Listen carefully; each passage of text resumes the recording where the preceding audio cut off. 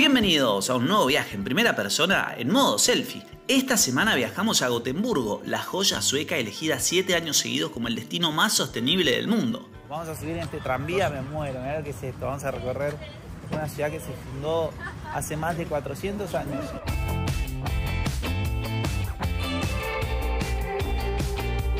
Junto con la influencer argentina Majo en Suecia, vamos a descubrir este paraíso verde, entre canales e invernaderos gigantes que vive un distendido ambiente sin grandes masas de turismo y una impronta bohemia como pocas. ¿Qué te queda de lindo de la cultura sueca? Creo que eso. ¿Rescatás? El respeto, sí, es algo que... Y mantienen cierta distancia, que a veces se extraña el cariño. Sí, ¿no?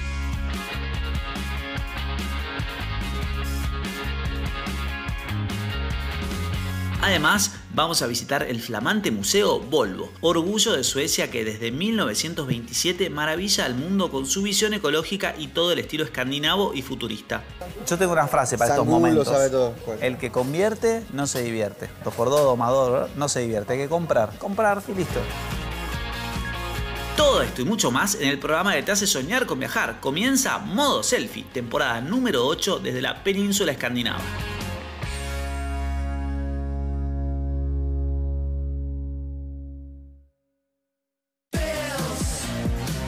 Comenzamos el programa desde Suecia, en la segunda urbe más importante del país, Gotemburgo, con la belleza que caracteriza a Escandinavia, llena de grandes parques y avenidas amplias, cuna de muchas de las empresas tecnológicas más innovadoras de Suecia y también un ejemplo a seguir en cuanto a sostenibilidad y respeto al medio ambiente. ¿Cómo están todos? Buen día. Arrancamos este programa desde Gotemburgo, desayunando tranqui con esta vista. Estamos en el piso 29 de las Gotia Towers. Miren lo que es este lugar, una vista 360 de Gotemburgo, como para arrancar no viene mal, ¿eh? Pero primero les voy a mostrar lo que es este desayuno espectacular. Miren, vengan, hay de todo acá, frutitas, jugos.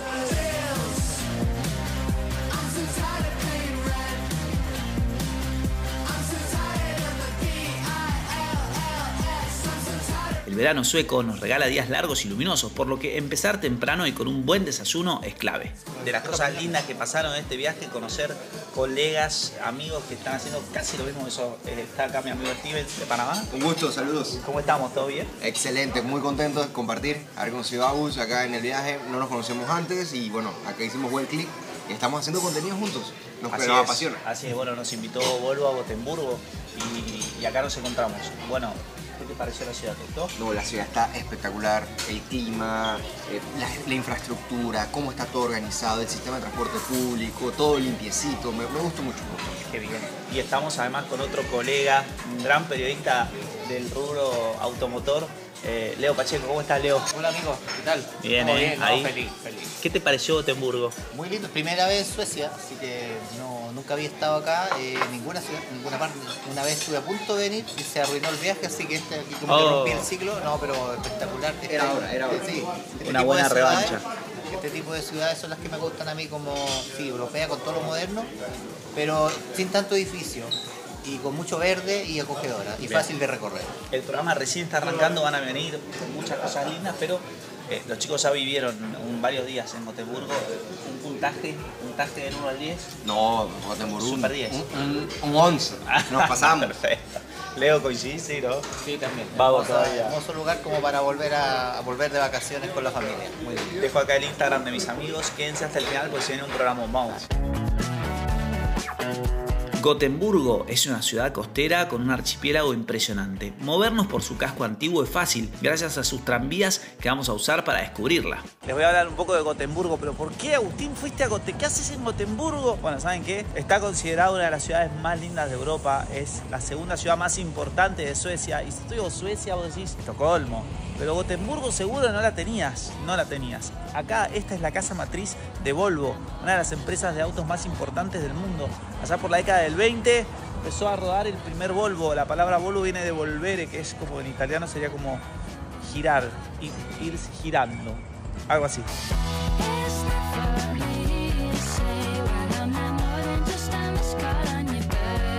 Miren lo que es este día increíble que nos tocó acá en Gotemburgo. Les voy a contar algo súper interesante. Esto que parece un graffiti, algo recontraproducido que va a estar acá durante muchos años, en realidad es momentáneo. porque en las construcciones, en vez de poner esa media sombra fea, la norma municipal es poner estas vallas de madera y contratar a pintores profesionales, artistas, que hagan este tipo de grafitis. Y tampoco es casualidad que Gotemburgo tenga el récord en el graffiti más largo del mundo, 1800 metros de largo. ¿Qué tal?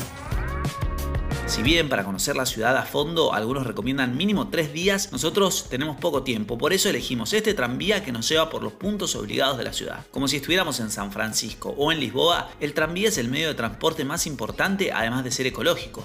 Nos vamos a subir en este tranvía, me muero, mirá qué es esto, vamos a recorrer una ciudad que se fundó hace más de 400 años y este tranvía debe tener por lo menos 400 años. Estamos pasando por el que es un parque de diversiones por el que pasan 3 millones de turistas por año. Una locura. Y es de 1920. Estamos pasando por la puerta del estadio donde se jugó una final de la Copa del Mundo acá. 58. Básicamente, primera impresión, súper pintoresca. Consejo de la guía, se la recorre, camina. Tiene razón.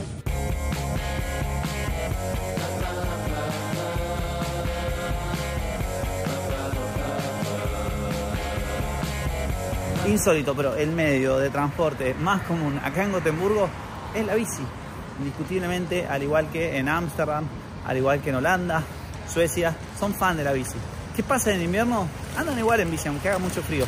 Vimos pasar recién un FedEx, un DHL en bicicleta, va como con un container de pedidos, va pedaleando el tipo acostadito, tranquilo. Increíble. Gotemburgo recibió repetidamente el reconocimiento mundial por su compromiso con el desarrollo ecológico. Durante nada menos que 7 años consecutivos fue declarado el destino más sostenible del mundo. Te cuento que los suecos se ganaron el premio al país más sustentable del mundo varios años y son el país más sustentable de Europa por lejos. Les encanta mantener ese ícono, ese premio, porque para ellos cuidar el medio ambiente es clave. Por eso, lo vas a ver que andan muchísimo en bici, tratan de tener y tuvieron durante muchos años emisión cero de carbono. Tremendo. Muchos parques verdes. A pesar de que hay muchas fábricas acá, se cuida muchísimo, el aire es espectacular.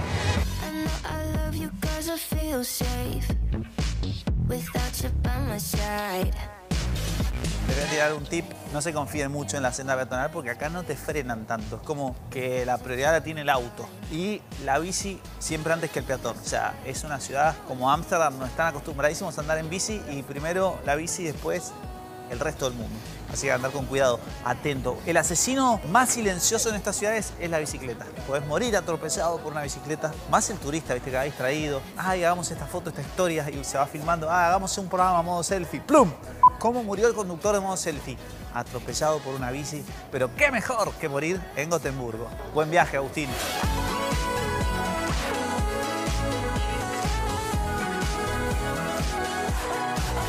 Acá mis amigos van a comprar souvenirs. Y estos son puros localcitos así para tomar cerveza, ¿ves? Bien. $4 slash beer. Ahí está, es buena esa. Está lleno. Somos 3 acá, es decir que estamos dividiendo un poco. Yo quiero filmar, Nico quiere una cerveza y vos querés souvenirs. Yo quiero filmar y souvenirs. Ok, bueno. Pero podemos tomarnos una, pues. Arranquemos la primera. Dale, perfecto, dale. Si bien no es mi actividad favorita en los viajes, un obligado es pensar en un pequeño souvenir familiar y este parece el lugar indicado. Ok, estamos en la tiendita de souvenirs. Esta es Pippi Longstock. No tengo idea quién es. Acá mis amigos de Panamá me dicen, Pippi Longstock. No tengo idea. No tuve infancia, chicos. Miren, está por todos lados esta mujer. A ver si me están viendo acá. Vamos a ver esto.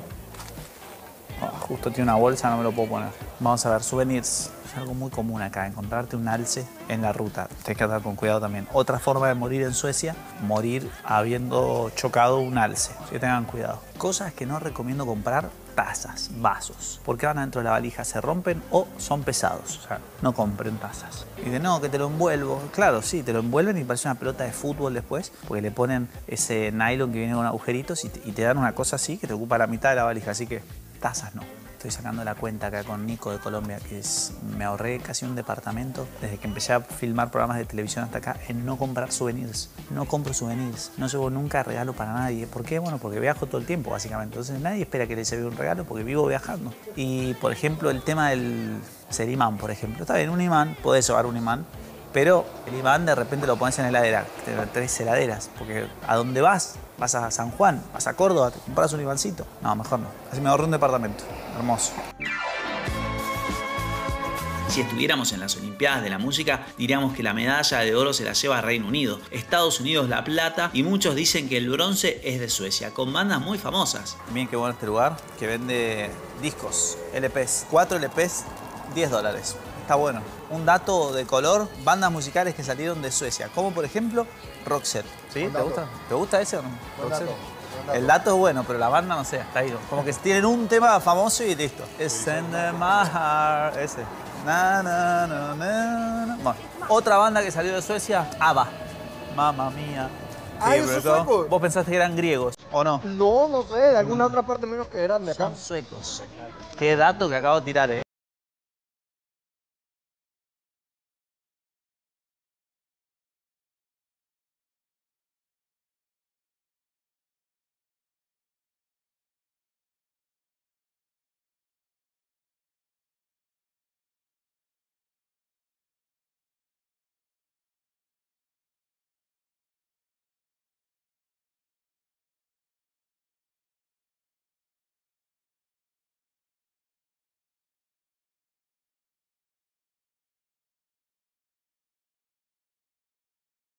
Para que todas las compañías de automóviles puedan tener su cinturón de seguridad de 3 puntas. Antes de eso era el cinturón abajo, nada más. Eso dijeron, no importa, que los tengan todas las compañías, pero que se diga siempre que nosotros somos los creadores del cinturón de 3 puntas y la empresa que más trabaja por la seguridad de todo el planeta.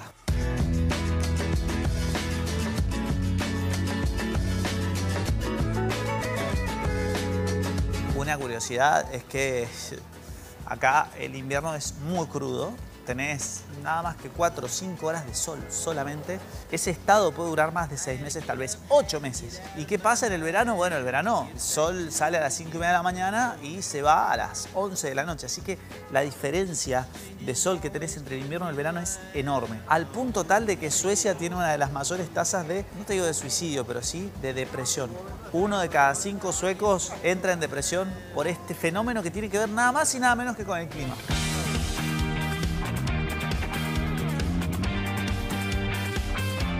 Y si hablamos de condecoraciones en Suecia, también está en el promedio de grandes consumidores de alcohol del mundo. La cantidad de bares que hay en Gotemburgo, no te puedo explicar. Si no conociera República Checa y no hubiera estado en Praga, te diría que son los mayores bebedores de cerveza del mundo, pero no, ese puesto se lo llevan los checos. Te cuento una curiosidad de los suecos, es que tienen el tercer mejor pasaporte del mundo, pueden entrar casi a 160 países, están después de Alemania y bueno, nada, después de eso viene España, viene Italia. Los que peor están, por ejemplo, son los afganos, que con su pasaporte pueden entrar solo a 22 países. Argentina está bastante bien con el pasaporte.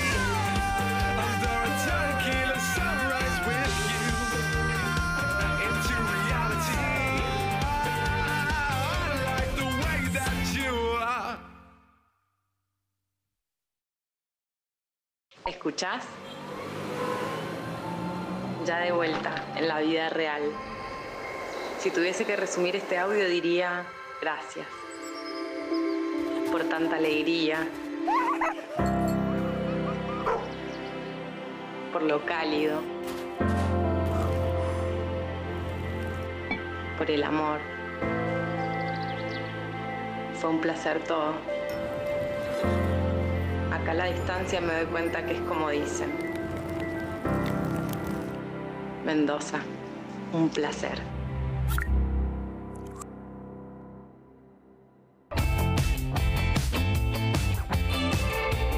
Continuamos en modo selfie por Gotemburgo, una ciudad sin masificaciones, con aires bohemios pero a la vez modernos, un ejemplo de convivencia con el medio ambiente y nada mejor que una Argentina para llevarnos por esos secretos de la ciudad, que solo alguien que vive acá puede conocer.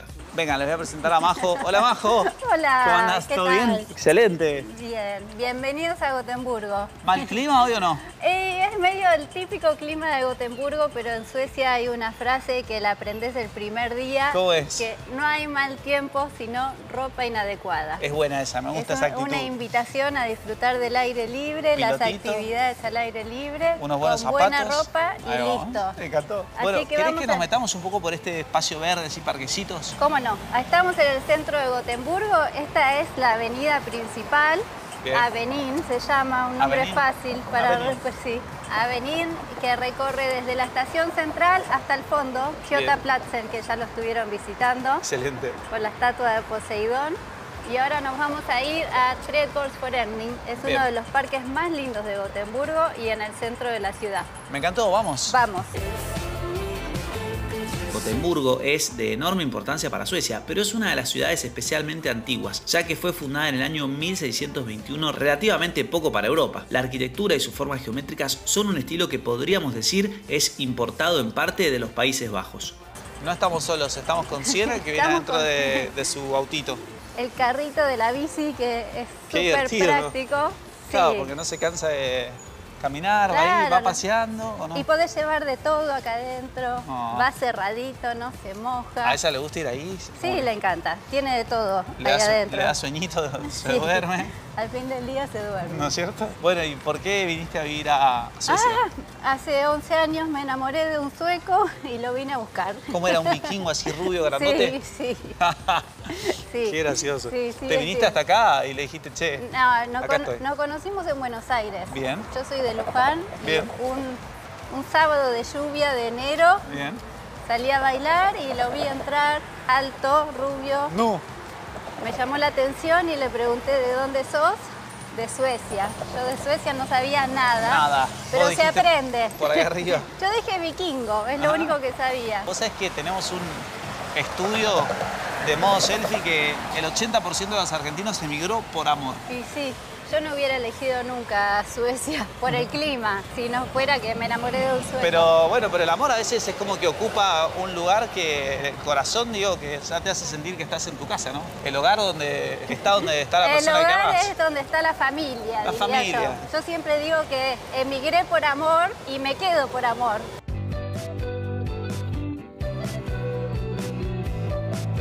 Suecia, bueno, tiene cosas en contra como el clima, por ejemplo, la Sí. oscuridad es tremenda. Mira, este te lleva de paseo y termina el recorrido saltando al agua. ¿En serio se mete al agua? Sí, ¿Es un se anfibio? mete al agua, sí. Está buenísimo, mirá. Sí, mira, Posta se mete al agua, mirá. sí, posta. Está buenísimo.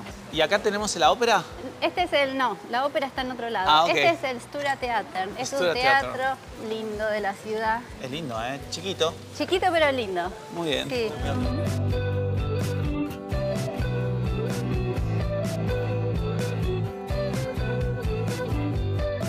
Esa Majo, zona. ahora estás haciendo visitas guiadas para gente que habla en Ahora, español. Después de 7 años de vivir en Gotemburgo y de recorrer cada rinconcito Bien. con ella, porque se quedó conmigo los primeros años, me decidí a empezar.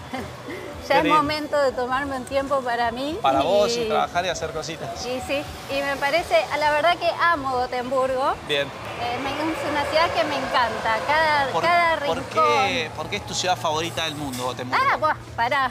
¿Por qué? No, está bien, ¿viste? ¿O no? Construida en el siglo XVII e inspirada en los canales de Ámsterdam, Gotemburgo cuenta con 6 canales principales que nos dan una perspectiva definitivamente ecológica de la ciudad. ¿Qué tiene Gotemburgo que te cautivó? Bueno, primero me gusta que es compacta. Viste Ok. que la podés recorrer, vos hoy Sí, estuviste caminando. la caminás y la llegás de sentís que la todo- recorres. Sí. Es como que a la vuelta de la esquina siempre hay algo Hay diferente y algo, lindo. sí. Siempre descubro algo nuevo.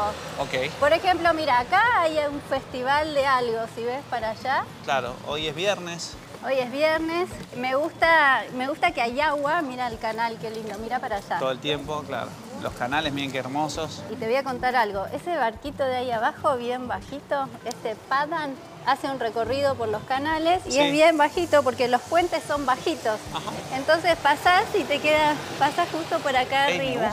me gusta. Sí. Y podés recorrer como Podés la ciudad, la vas recorrer bordeando la en un ciudad, pádano. Sí, y acá en Suecia se festejan muchas tradiciones. Hay actividades durante todo el año. Qué lindo. Y una muy linda es Santa Lucía, que es como una procesión. Bien. Con una chica con velas en la cabeza. Sí. Y lo hacen en un barquito. Entonces la ciudad está oscura porque es diciembre, pero en el barquito pasan una orquesta y Santa Lucía. Qué lindo. Y, sí, Estamos muy mostrando un lindo. poco de eso de lo que hay subido a YouTube. Está bueno. Sí, es buenísimo. Muy bueno.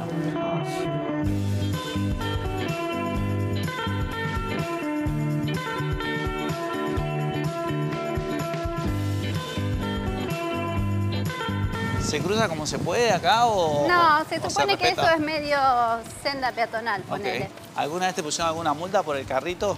No, no, para nada. ¿Sabés qué es súper común acá? Tienen a los niños bastante seguiditos. ¿Ah, sí? Entonces usan carrito doble, aunque no sean mellizos. Me gusta. Va un bebé y al lado un nene de 2 años, Bien, ponele. perfecto. Yo al principio, cuando llegué, no sabía y digo, ¿qué es la ciudad de los mellizos? Claro. Todos con carro doble. No, Pero claro. está súper preparado, está todo preparado, las puertas se abren solas, apretás un botón y se abren las puertas y pasás. Ajá. El bus se inclina para que puedas subir mejor con ¿Y el podés carrito. entrar con el carrito dentro del bus? Sí, por supuesto, si no me encanta. muero.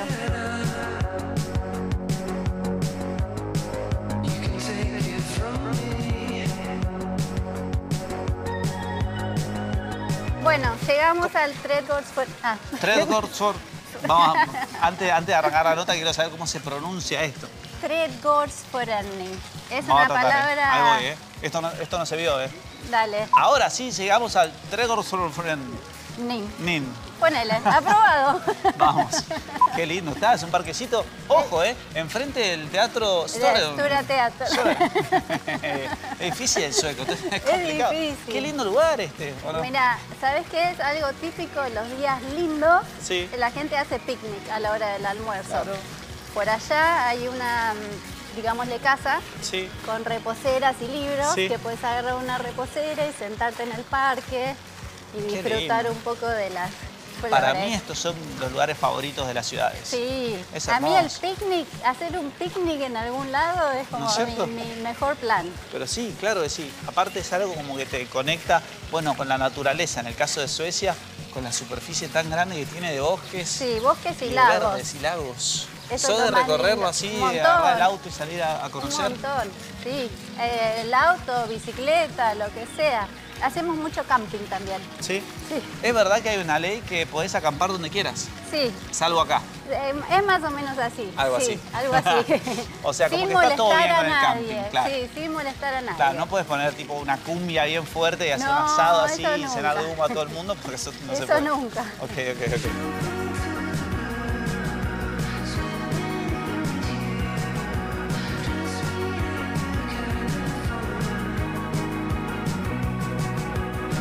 ¿Qué te queda de lindo de la cultura sueca? Creo que eso. ¿Rescatás? El respeto, sí, es algo que... Y mantienen cierta distancia, que a veces se extraña el cariño. Sí, ¿no? Claro, la verdad. Pero por otro lado, está bien, se siente bien a veces. ¿Te sentís un poco sueca o no? Sí. Sí, me doy cuenta cuando voy para otros lados. Sí. Como que te... Que ya veo un poco mucho de gente y Sí, me agarra sí. como, sobre todo con ella, estoy acostumbrada a que vaya por ahí corriendo adelante libre. Ajá. Y en las ciudades más grandes me No agarra está tan como... bien eso. No.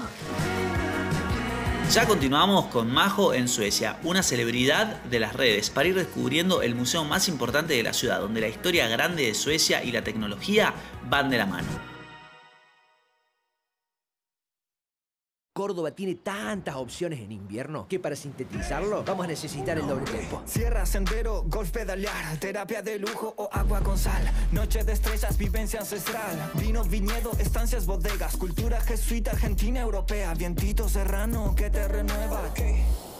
Cabrito gourmet, salame regional. Cocina medicinal o tradicional. Noche, museo, risas, festival. Bondi, avión, auto, fácil de llegar. Sumale Córdoba a tu invierno.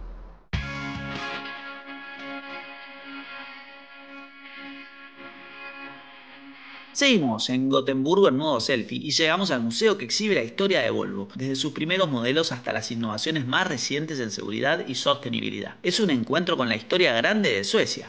Llegamos hasta el World of Volvo. Este es el edificio donde están todos los autos icónicos de la marca sueca. Desde el primero hasta el último, todos acá. La historia de Volvo en este edificio que se inauguró en abril del 2024. Hace muy poquito nada más. Su construcción es súper vanguardista, mucho madera y mucho cristal. En varios niveles lo vas recorriendo en forma circular. Es súper interesante. Y además hay una tienda para comprar souvenirs.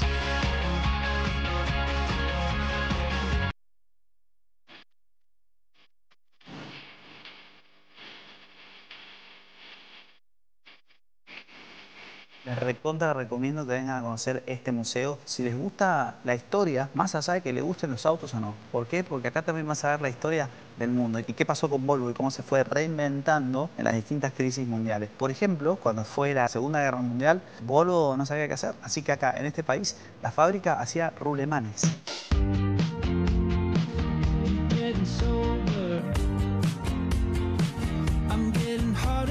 Después, en la década del 70 y con la crisis del petróleo, Volvo desarrolló un prototipo tremendo, un auto eléctrico. Cuando en ese momento nadie creía en los autos eléctricos, era un auto que andaba a 70 km/h de velocidad, tenía 2 horas de autonomía y además podías cargarlo en 8 horas. Tremendo.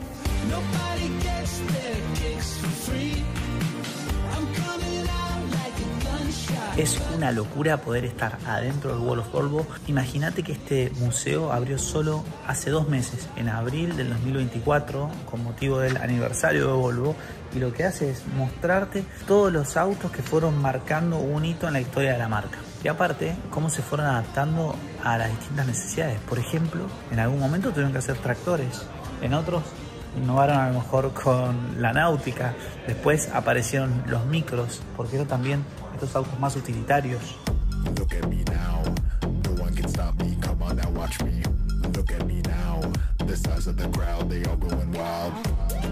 Lindas cosas, ¿eh? Souvenirs, cositas chiquitas como para meter en una carrión. Mirá qué lindo este termito de Volvo. Bueno, encontré todo, desde pelotas de fútbol, lindas, con como tornasoladas. Uf, qué buenas que están. Está en corona sueca, 395. No saquemos la cuenta, mejor comprémoslas y listo. Hasta un chupete. Un chupete. Todo lo que puedas meter en la valija, básicamente en tu carrión, mirá. Qué lindo, me encanta. Un buen power bank. Esto es clave.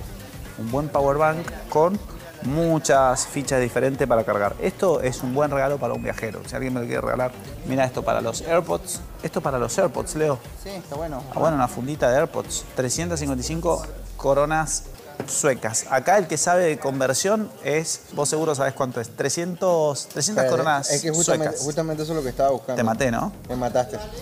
me descrestaste. Steve no sabe.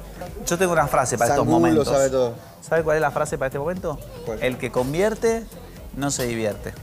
Ah, no la tenías esa. El que convierte, 2 por 2, 2 más 2, no se divierte. Hay que comprar. Comprar y listo.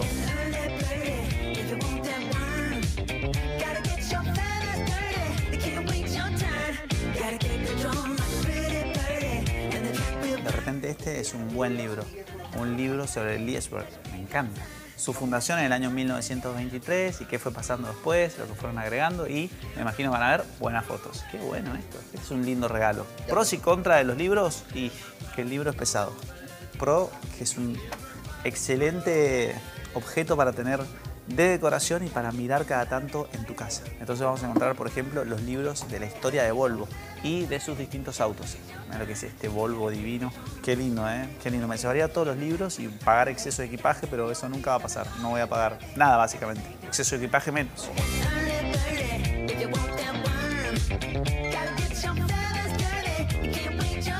Ese auto rojo que vemos ahí tiene el récord de el auto con la mayor cantidad de kilómetros recorridos del mundo. Más de 5 millones de kilómetros anduvo por todos lados.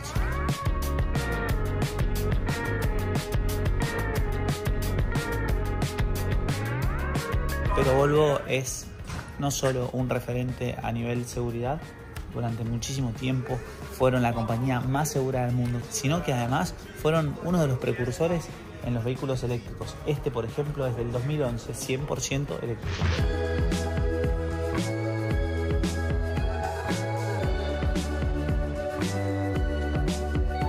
es un modelo de colección del año 93 que funcionó muy bien en la industria italiana. Digamos, bien tano para las familias grandes, entraban todos acá. Qué lindo es este bondi, mirá que es este micro espectacular, por Dios, con estos colores aparte, está divino. Y por supuesto el famoso familiar, bien tano. Y esta es la última unidad que se hizo en la historia. Este auto está acá, es el último que se produjo de este modelo, que seguro todos lo conocen porque marcó un hito en la era del automovilismo.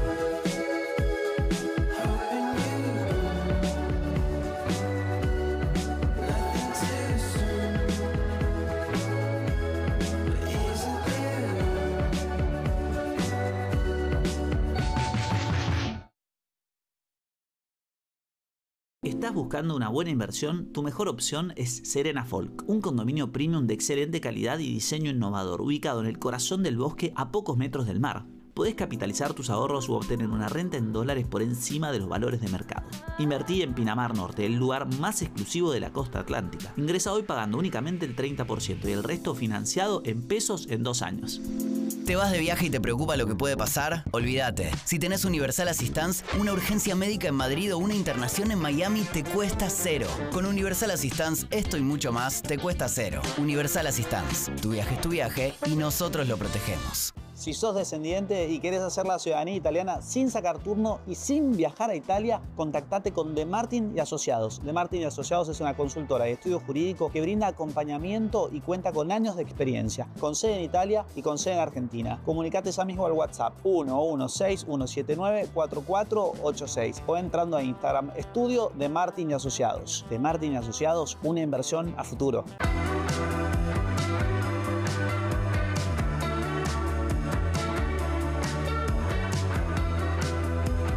Continuamos en modo selfie en Gotemburgo y volvemos al encuentro de Majo, que con 10 años viviendo esta verdadera joya desconocida de Escandinavia nos lleva a conocer un jardín botánico increíble. Majo, qué lindo lugar. ¿A dónde estamos? Es hermoso. Estamos en Trädgårdsförening y acá en verano hay reposeras gratis también que podés agarrar y te sentás en cualquier lado a mirar un poco el verde. Qué hermoso. A descansar. ¿Son esas que están ahí, las repos? Sí, son estas que están acá.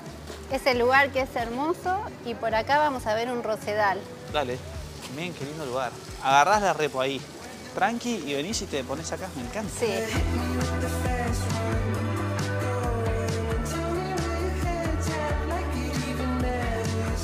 Miren, este es un...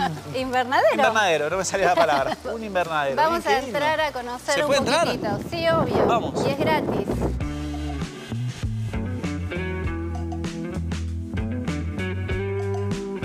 Wow, qué lindo. Hermoso. Muy bueno. Muy lindo. Miren qué es este invernadero. Lo están arreglando. Ok. Sabés que el eslogan era muy lindo. Lo arreglamos ahora para que puedan disfrutarlo las generaciones futuras. Los suecos son cracks en esto de Totalmente. Preservar el medio ambiente, cuidar el ecosistema. Y de las plantas, de la vida al aire libre. Mirá las flores que hay. Sí. Qué vino está esto, ¿eh? Mirá un citrón, citrus limón. Este es una higuera. Pero al final sos entendido. Sí. Mirá una rosa china. ¡Apa! Mirá una rosa china. Ojo, ¿eh? Ojo. Rosa china. Igual estoy viendo que tienen cartelitos, así que no va a ser tan difícil. Qué lindo, ¿eh? Dimos una vueltita por acá. Bueno, en un viaje que hicimos por Costa Rica aprendí de plantas. Qué linda acá arriba. Mirá qué bueno. Lo que más llama la atención de este invernadero, la Sociedad de Horticultura de Gotemburgo, es su lugar privado en pleno centro de la ciudad. Con 174 hectáreas, dicen que el capitán Henrik von Norman, un gran aficionado a las flores, se inspiró en los jardines botánicos de Berlín y en 1842 lo hizo posible en Gotemburgo. Creo que es un gran spot al que me trajiste. Sí, bajo la rada, me encanta. Porque estuvimos con un tal Salchi que me llevaba a puros bares, ¿viste? No le hagas mala fama al Salchi que está en el modo padre. Modo padre. Mirá acá qué lindas las flores. Wow, qué hermoso este lugar. No. Acá un poco de agua, acá un cafecito. Qué lindo. Te contó Salchi que los suecos son uno de los mayores consumidores de café del mundo. Y Fika. Fika. Fika es una palabra sueca. Ir como a un cafecito sería fika. Una pausa para el café. La pausita y por lo general con un chocolate o algo con un dulce. Buqué canel. Buqué, no. Canel bule. Canel bule. Bueno, decí que soy buena para adivinar, gracias, ¿eh? Vos me entendiste. Sí, es muy de la cultura. Nunca sí, ¿no? se le dice que no a una fika. Nunca que no. Nunca. En claro. el trabajo, por están ejemplo. Diciendo una pausita. Una pausita, compartir un momento, relajar un poco. Qué lindo, me encanta. Los dejo con este momento de tranquilidad que solo puede regalarnos Universal Assistance.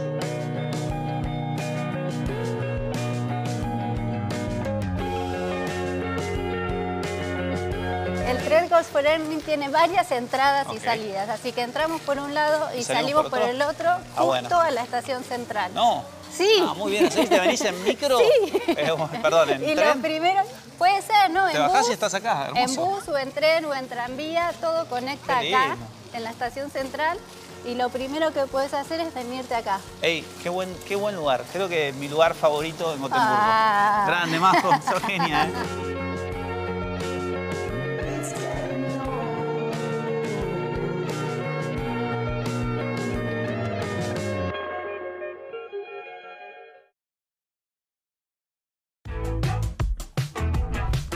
Las mejores prendas de cuero de la Argentina están en Dorian, www.dorianargentina.com.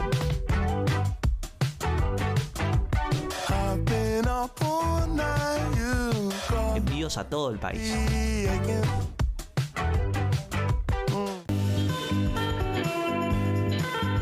Hacemos una muy breve pausa en modo selfie, no se vayan.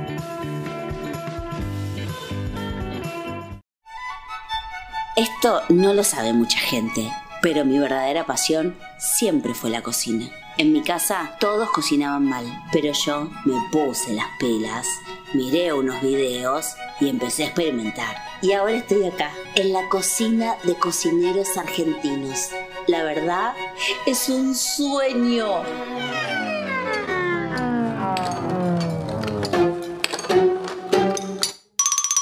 ¡Apa! Escúchame, Maju. ¿No preferís conducir? Sí, definitivamente. Cocineros Argentinos llega a América. Los mejores cocineros del país con la mejor conductora, Maju Lozano. Mañana a las 12, solo en América. Con pedidos ya Market, soltá el carrito.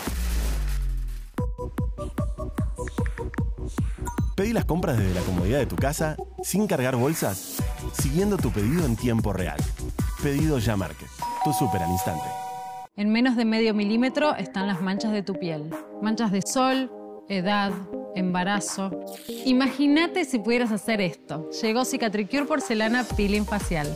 No es solo un tratamiento antimanchas, es un peeling químico. El 95% de las mujeres vio cómo se reducía el color de sus manchas en solo 6 semanas. Cicatricure Porcelana Peeling Facial. Soluciones más profundas. ¿Qué significa que Arcor no da lo mismo? Significa que no da lo mismo este choclo que nace de variedades seleccionadas por su calidad y dulzor. Listo para disfrutar en tus mejores platos. Un producto Arcor no da lo mismo. Cuando te das cuenta de que podés pedir tus compras del súper en Pedidos Ya Market, soltás el carrito. Pedí tus compras en nuestro súper digital.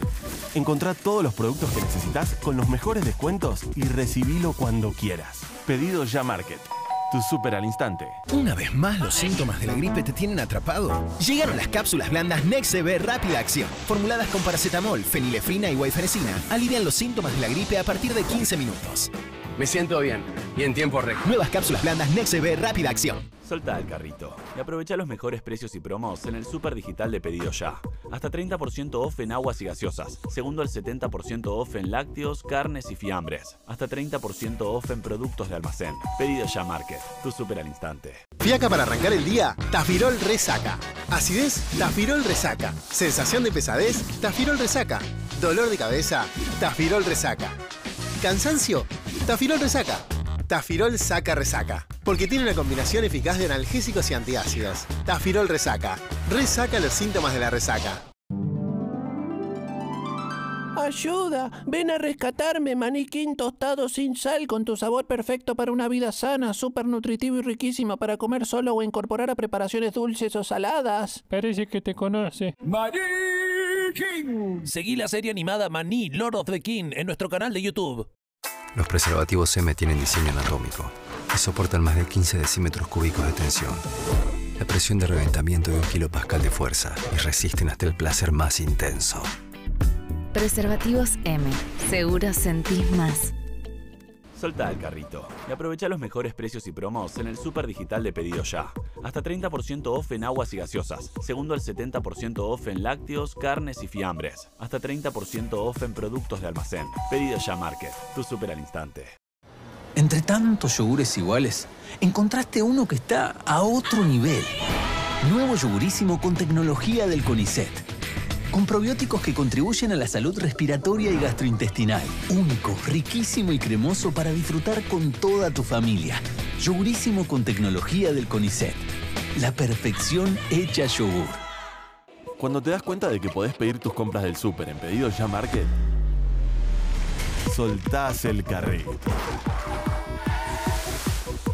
Pedí tus compras en nuestro súper digital. Encontrá todos los productos que necesitas con los mejores descuentos y recibilo cuando quieras. Pedido Ya Market, tu súper al instante.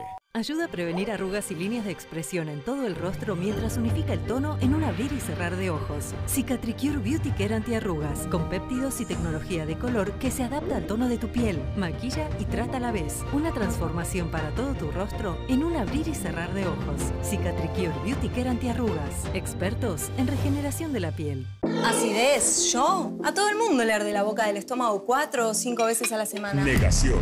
Más que negar la acidez, tratala con genoprazol, un medicamento que disminuye eficazmente la producción de ácido en tu estómago y alivia los síntomas de la acidez hasta por 24 horas. Yo recomiendo genoprazol. Genoprazol para la acidez. Genoprazol para la acidez. Soltá el carrito y aprovecha los mejores precios y promos en el super digital de Pedido Ya. Hasta 30% off en aguas y gaseosas, segundo al 70% off en lácteos, carnes y fiambres. Hasta 30% off en productos de almacén. Pedido Ya Market, tu super al instante. Si hay algo que nos hace únicos en este país, es que un argentino nunca te abandona. Están ahí cuando más los necesitas. Si te falta uno, siempre hay alguien para sumarse. Y siempre vas a encontrarte con alguien que empuja para adelante. Un argentino no te abandona, Rexona tampoco. Encontrá las promociones de Rexona en todo el país. Rexona no te abandona.